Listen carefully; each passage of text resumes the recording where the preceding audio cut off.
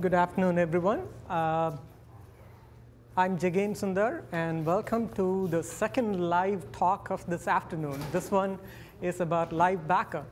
And as the name implies, this is backing up a VM while it's running, creating incremental and full backups of VMs.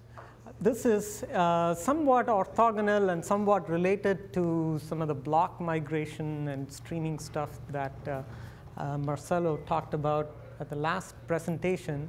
But my approach is different, and it's focused on, I think, a different use case. I call this a complete backup solution for making full and incremental backups of running VMs. And complete by that, I mean there is a client that can make the backup and write it out to one of two things. It can either create files that you can put on tape, or it can keep a consistent backup image on another server so you can start up the VM should the first one fail. This is designed for use by system administrators, backup software, or other automation mechanisms, more for a cloud model and less for a desktop type usage. So when I talk about snapshots, it's going to be different from snapshots as used in other cases. The snapshot I'm talking about is a very short-lived snapshot that lives just during the backup process, and it's really not meant for things like people using their desktop VM, making a snapshot, installing a patch, and figuring out if it worked or not. This is not that use case at all. Here's a pictorial representation of LiveBackup. There's the VM, there's KVMU, and LiveBackup has a piece, an enhancement to KVMU. Let's take two disk images, vdisk 0 and 1. There's a LiveBackup client which will connect using a TCP connection today to the LiveBackup piece of KVMU and copy over dirty blocks. It will then write those out to keep consistent images on the backup host, or it can just produce incremental backup files that you can write to tape, then extract from tape and apply to a base image to get a backup of a specific date or something of that sort. So design principles. I consider this to be designed for cloud operator requirements and not so much for desktop use or for even enterprise use. There is a requirement that there should be a minimal impact on the runtime performance of the VM. This is going to come again and again in my presentation. If there's a question of shall we impact the VM at the cost of more robust backups, the answer that I've usually chosen is no, the VM should continue running. It should not be impacted in any way. We'll drop the backup if that's what it takes. Under failure circumstances, I want the VM to be as close to operating as if there were no backup. The snapshot should be entirely optional. If something goes wrong, you drop the snapshot, lose the backup, but the VM should be intact. That's the goal. There should be no extra disk requirements. One of the things that is less well known about snapshots in other mechanisms is that if you have a terabyte big file system and you create a long-lived snapshot, there is a potential for that snapshot file to also grow to a terabyte, which means if you're a cloud operator, you've got 8 VMs of 1 terabyte each, and you're making a snapshot of all of those 8 VMs, and you want those to run 24/7, essentially you've got to provision twice the amount of space. I feel that that's an onerous requirement, and such requirements will not make for a useful solution. So what does the solution consist of? It consists of some functional improvements or enhancements to the KVMU block layer. It tracks dirty blocks in a memory bitmap. This bitmap persists across reboots by writing it out to a file and then reading it in when the VM is restarted. But during the operation of the VM, it's never written to disk. It's just an in-memory structure. And that goes back to saying if something happens and we lose that in-memory structure, fine. The VM is not impacted. So there's a custom network protocol. This is something I did out of convenience to make this whole thing work and prove that this is a possible solution. I considered things like NBD and iSCSI, and they were just too complex for my requirements. There's also a movement underway to enhance libvirt to provide some of this functionality in libvirt in a cross-solution manner. So there is a possibility that this custom network protocol may go away sometime in the future, but the client will just implement the new way of getting the blocks out. There's a snapshot mechanism to maintain a snapshot while the backup client transfers the disk blocks over. This is different from other snapshot mechanisms that require you to keep the snapshot active all the time, or even chains of snapshots active all the time. The LiveBackup solution creates a snapshot when the client comes in and says, I want to start a backup now. It deletes the backup. It deletes the snapshot when the backup client is done transferring all the blocks it needs over to the other host. There's also a new program called LiveBackup Client that's used to transfer dirty blocks from QEMU to the other host. So characteristics of this solution. Most of the time, all that's happening is when the VM wants to write a block, a bit in this memory bitmap is set, saying that this block is dirty. It actually works in clusters of 4K blocks, clusters of size 4K, but in effect, it's just a memory operation. That's what will happen 23 hours and 30 minutes of the day. The 30 minutes during which a LiveBackup client connects and transfers blocks over, things get a little messier, as with all copy on write and block snapshot-based solutions. But the point is that most of the time, the VM will be operating as if there's no snapshot, as if there is no overhead at all. So when the backup client connects to LiveBackup's piece in QEMU and says, create a snapshot because it wants to create a consistent view of the disks, the in-memory bitmap is moved to a separate snapshot structure, and some processing happens on that. At this time, when the backup is active, if the VM starts to write to the disk, then there is a copy on write process where we save the block that's going to be overwritten into a COW file. That's the only time when the performance of the virtual machine is impacted.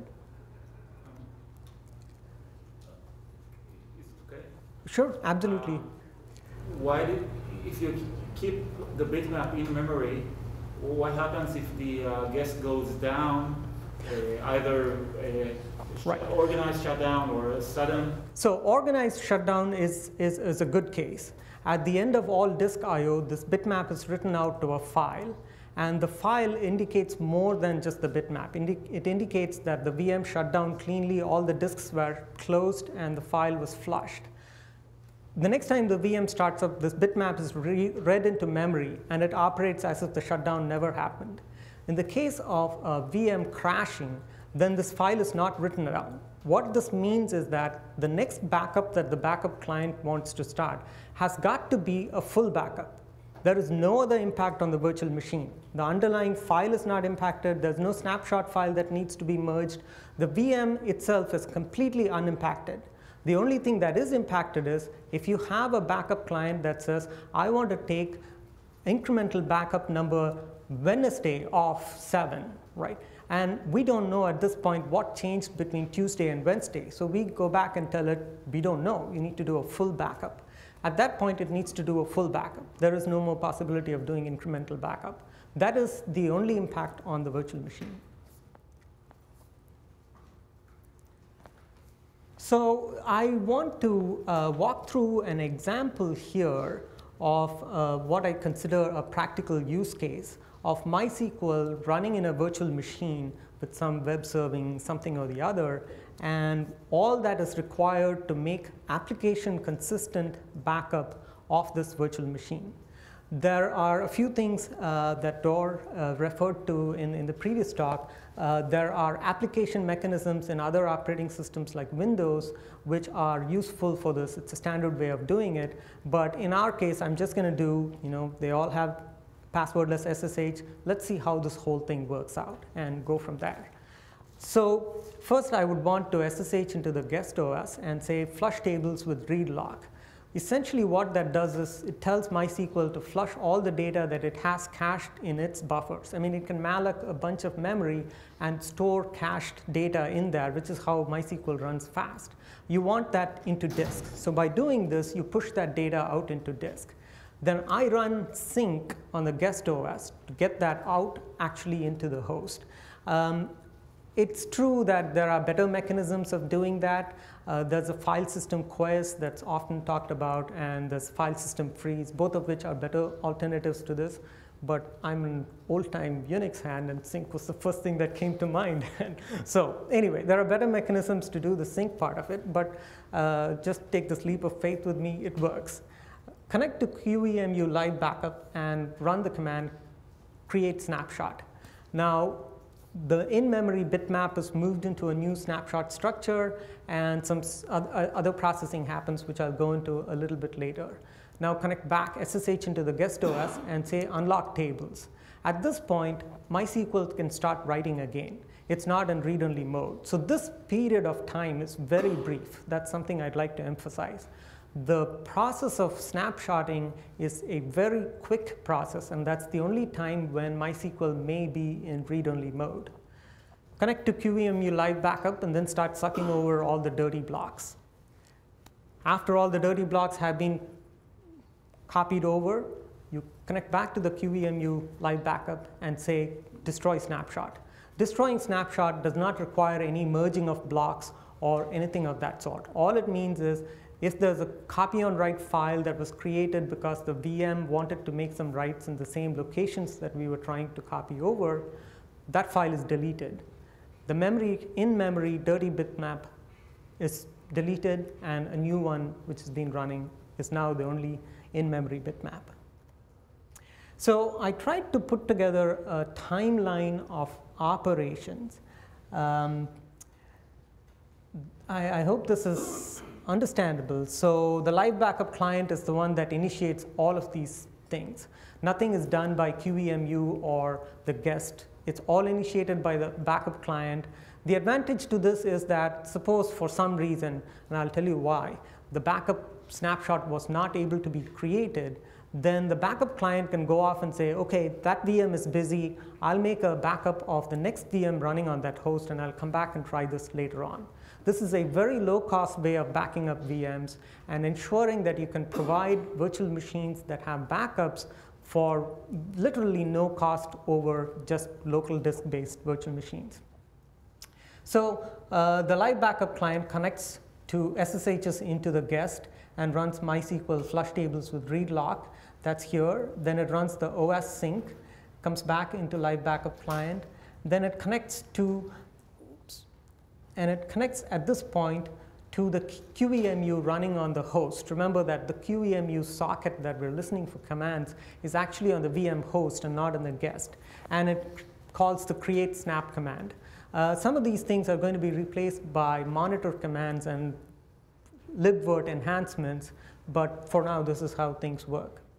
Once the create snap succeeds, remember the create snap operation is very quick. We just make another in-memory bitmap and we initiate a curve file. We don't write anything to it, so it's virtually instantaneous. It comes back here. Now this is the time during which,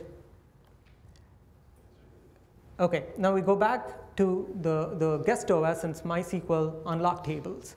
So the duration during which MySQL is in read-only mode is from here till here, which is very short.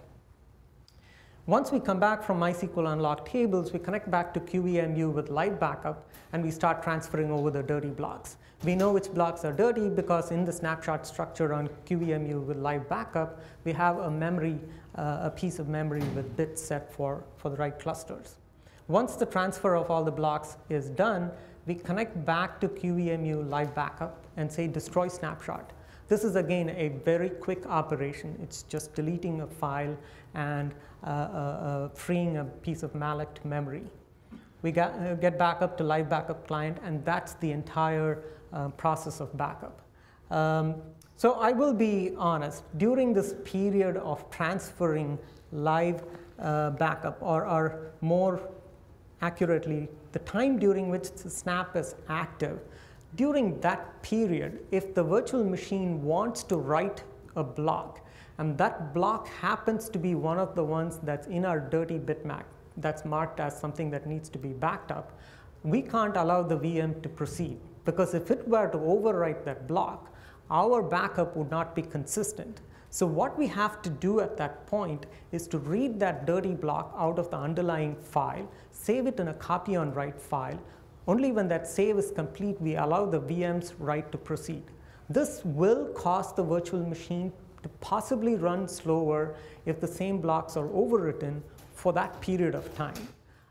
But once again, I will emphasize that that period of time is really short. If you're running a daily backup, perhaps a Sunday full backup with 6 days of incremental backups, this should not take more than 20 minutes out of a 24-hour day. And the way I see this being used is a cloud operator may offer 3 levels of service. You can say local disk-based virtual machine. If the disk dies, you're out of luck. The second and more expensive way of doing things is a NAS or another shared storage or some synchronized mechanism-based VMs. Think EC2, elastic block storage. In that case, there is a backup of that particular disk somewhere else. It's using a network protocol to synchronize. There's a cost penalty that you have to pay. A third level of service that lies between these two could be offered, which is we'll give you a VM that's backed up every day, and the most amount of data that you may lose is 1 day's worth of data, or 6 hours, or 12 hours. Pick a frequency that works for this. This is almost zero cost from a cloud operator's point of view, and it offers vastly more functionality, and I believe that for a market like EC2, more than 50% of users will be happy with this sort of a solution and may not go to the EBS type solution. So that is exactly where the solution is targeted. Okay, some more details about how LiveBackup works in steps.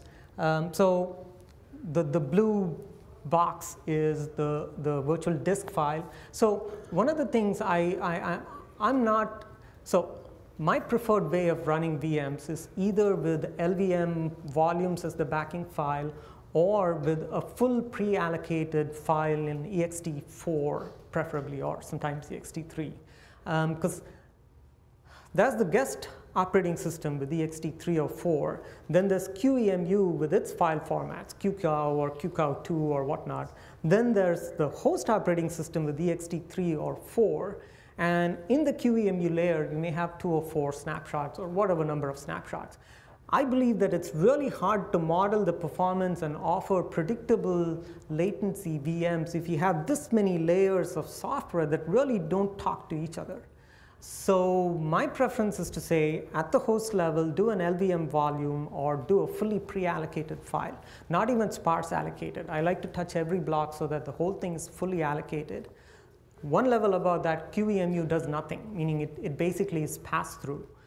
At the guest level, it does ext4 or ext3, or MySQL may do direct IO or whatever. The application actually is knowledgeable and is trying to do something intelligent there. With that sort of a layout, I believe you can get a very scalable, tens of thousands of virtual machines running on thousands of hosts with predictable performance and no surprises, if you will. As an anecdote, I'd like to mention that in the last year and a half that Amazon has moved EC2 to mostly EBS volumes, they've had 2 catastrophic failures, both related to EBS synchronization. That stuff is really hard to do, and people get very upset and totally worked up about how unreliable it is, but reality is that it's very hard to do at scale. And I believe that eliminating some variables and making them constant makes for a more stable environment. Anyway, I'll get off my soapbox now and move on to the rest of my presentation. So this is during normal operation. That's 23 hours and 30 minutes that I mentioned. VM wants to make a write. All we do is we interpose, we pick up that write. In our bitmap, we set a bit saying this block was dirty and allow the write to proceed. So LiveBackup client calls snapshot. This midnight or later and the client wants to make a backup. It connects to QEMU, calls for a snapshot. We take that in-memory dirty bitmap that we've been writing to for all these 23 hours, move it into a snapshot structure. And we create a cow file. The cow file is empty at this point. We also have a bitmap. So some of these things, there may be better ways to do it. As I listened to some of the presentations, I realized that other people have faced similar problems and are trying to solve the same things. But I also have a bitmap of blocks that are in this cow file, just so I can go back and verify when I need to write into the cow file or not. So that's the snapshot process. It's very quick. The client now runs backup. And at this point, when it calls backup, we have some logic to determine whether the client's notion of what incremental backup this is and what the full backup that's based on, if those match between client and server, then we say, yes, you can do an incremental backup, and we start the process of transferring the dirty blocks since the last incremental backup was taken. So this is the ugly details of some of the things that need to happen. So VM wants to write, because remember, we did a very short period of time where we called SQL, MySQL, and told it to keep it in read-only state. We created the snapshot, then said, OK, go ahead and write. But at this time, the backup was not complete. All we know is that we need to make a copy on write of every block that happens to collide. So if the VM wants to write, we look at the block. It has never been written to before. It doesn't, it's not in our dirty blocks bitmap. We let that write go through. We don't care. But suppose there's a collision. We look at it and say, oh, this is in our in our snapshots dirty blocks bitmap. In other words, the client is going to want to copy this block at some point. Now we can't allow the VM to overwrite this block that's in the base file. So we read it out, we write it to the copy on write file, we set a bit saying that it's in the copy on write file, and then we allow the client to proceed with its write. So this does slow things down. It's not unusually slow, or it's not the kind of slow where the VM goes away for 2 minutes and all manner of things start timing out and dying on you. It's not that kind of slow. It's as if the disk got 3 times slower suddenly for a short period of time. So that's roughly what LiveBackup is. This is working software. Later in my presentation, I'll show you what I did to prove to myself that this is indeed working, and I have some, I welcome feedback on that if you think I'm out of my mind. But here's what it looks like right now. The red lines, or the red phrases, are the additional parameters that I have built into QEMU. There's a LiveBackup equals on in the drive parameter list, which tells us that this is a disk we care about. And even though the snapshot may not, so essentially, if you have scratch files where the OS writes stuff that you don't care about, if you need to restart it in a backup image, then you won't back up those drives. Then there is a LiveBackup directory specification and a port specification. The directory is used for storing the backup, the bitmap file. The in-memory bitmap is written to a specific location and reread in when the VM shuts down and reboots. This directory is used for that. Originally, I was just writing it into the same directory where the file is, but that doesn't work for LVM. You really want this to work well with LVM volumes. So this is the solution I came up with. Finally, the port number is the TCP port that QEMU listens on for connections from the LiveBackup client, asking for blocks and whatnot.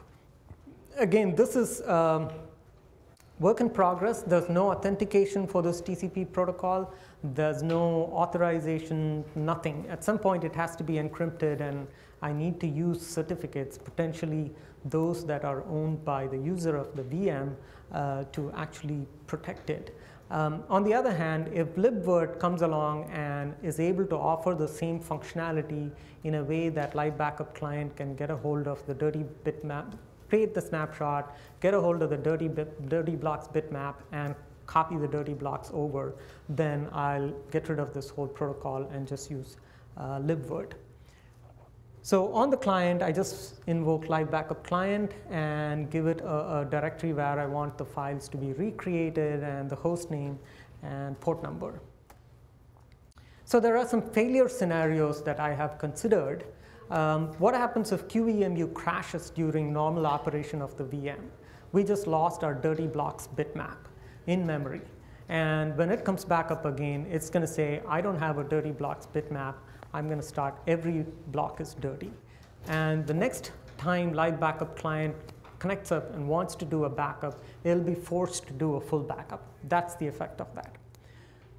QEMU crashes while LiveBackup is in progress. Again, similar thing happens. LiveBackup client is forced to do a full backup next time it connects. LiveBackup client crashes while LiveBackup is in progress. This is indicated by the TCP connection going away. What does the server do? We can actually do something more intelligent in this case. We can take the LiveBackup snapshot's view of what blocks are dirty and OR them with the new dirty blocks bitmap and consider that as the dirty blocks bitmap. So the next time LiveBackup client is invoked, it connects, it will actually do a proper incremental backup. So in all of these cases, I'd like to point out that the VM itself is not impacted. We try very hard to stay out of the VM's way when we do our backup. How do I test this? So the hypothesis is that LiveBackup creates a bit accurate image of all the virtual disks, and I should be able to run compare at the time the LiveBackup snapshot was called, the image that's in the original VM host and the image that's created on the backup host should be a bit for bit match.